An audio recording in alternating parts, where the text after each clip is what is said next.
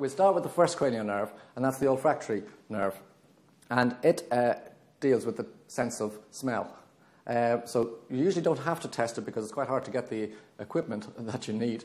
But you ask the patient, you say, okay, Donica, have you noticed any change in your sense of smell? No. Now, you don't say, do you have a smell or do you have any new smells? You know, people can misconstrue these things. So it's a change in your sense of smell. Now, loss of sense of smell is called anosmia. And we all have experienced it at some point, i.e. we've had a cold or a flu. Sometimes it's nasal polyps because the nerve goes up, not surprisingly, from your nose. And it goes through the cribriform plate of your ethmoid bone, and then it goes under the frontal lobe to the olfactory bulb. So lesions of the first cranial nerve will be in the nose, at the cribriform plate of the ethmoid bone, such as the base of skull fracture, or at the base of the skull. So a tumour, for example, at the base of the skull would cause anosmia if it had been growing there long enough, usually a meningioma. And then in neurodegenerative conditions such as Parkinson's, it can be an early sign of Parkinson's, can be anosmia.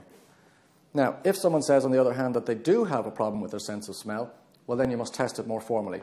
Now, to do so, you don't want to stimulate lacrimation or gustation, so nothing too strong in terms of odours that you'd use.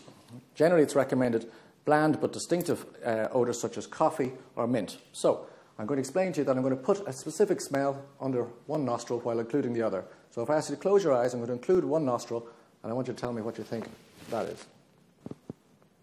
Okay, can you smell that? Yeah. And what is it? Coffee. Okay. I'll do the other one. Now, right, I'm going to include your nostril again. Now, could you take a smell of that, please? Mint. Mint. Mint and coffee are the two that are usually recommended to establish whether or not there is a loss of sense of smell or anosmia.